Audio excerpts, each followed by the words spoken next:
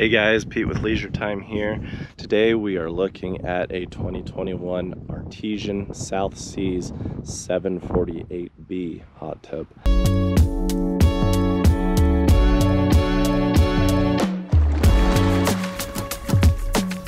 The issue with this one was that the filter bucket had developed a crack. I was able to kind of temporarily fix it with some silicone.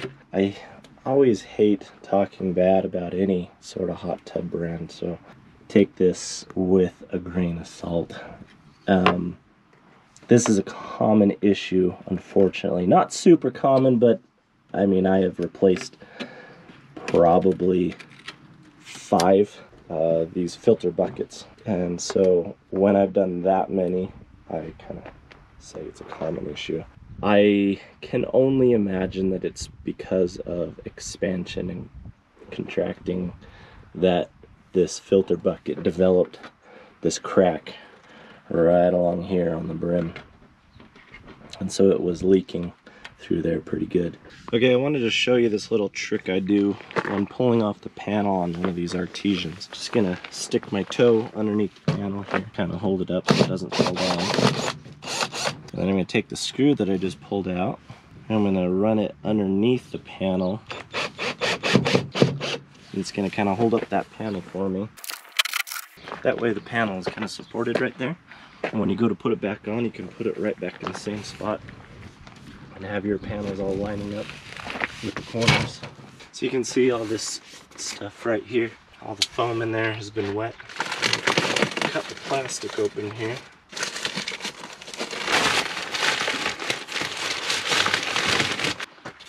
See all that just wet from leaking over the past few months. And then I like to try and remove this foam in as big of chunks as I can, just to cut down on mess. And usually I just re-insulate it with fiberglass insulation, the batting foam.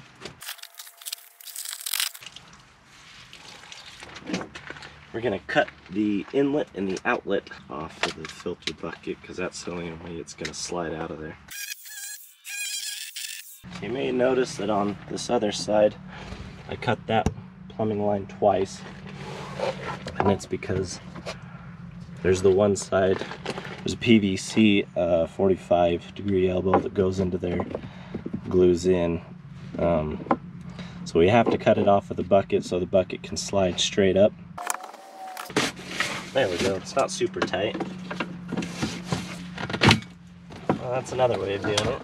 And instead of pulling it straight up out, you could drop it down in.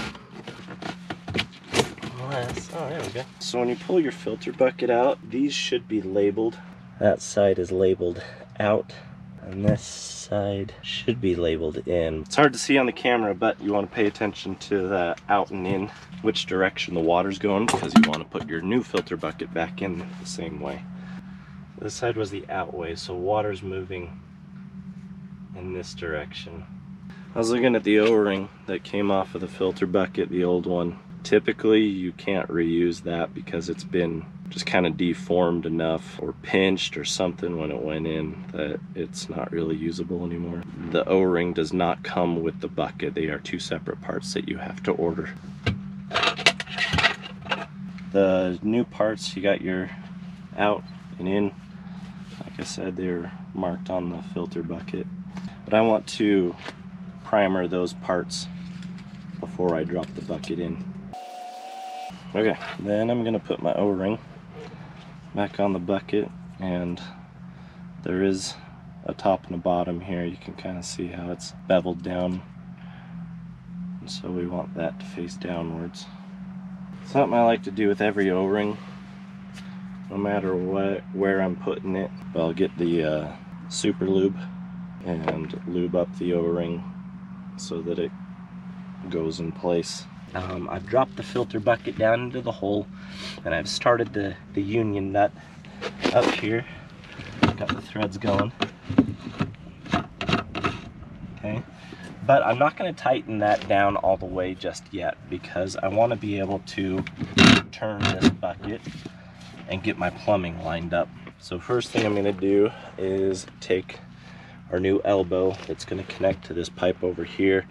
And I've just gotten a 2-inch 45-degree elbow, and I've glued in a piece of 2-inch pipe to one side, and then I'm going to stick that end in there.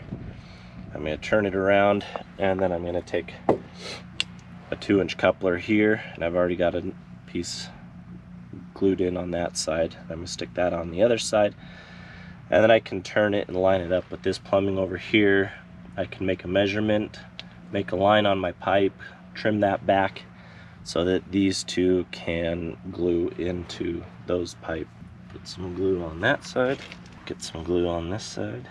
And I'm going to stick this in that side, and I'm going to twist it as I'm going in, and I'm going to hold it there for a minute because I want that glue to set up before I let go. Sometimes when the glue is trying to set up, it can push the pipe back out again, and then you have a weak glue joint right there.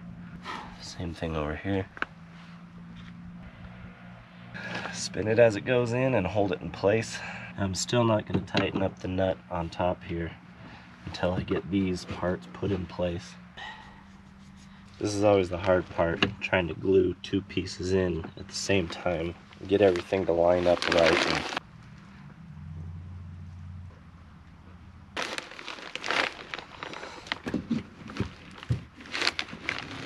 That's the nice part about not tightening down that union nut up there, is you can wiggle this filter bucket around to get things into place. The last thing I'm going to do before I tighten up that nut up there is I'm going to put a small bead of silicone right up around here on the threads of that bucket. When I tighten down the nut, it kind of squishes around the threads and continues running the silicone around. And like I said, as I tighten that down, it's going to squish all the way around. It's going to carry that silicone all the way around the threads. And just see if I can get a couple good turns out of it. I don't want to over crank this because we might end up having the same problem that we did before with cracking the top. Everything feels tight. Check it out up here. That looks straight. I'm just going to stuff this with some insulation. We can put the panel back on. Well, tub's all filled up. Turned it on. Just going to run and test it.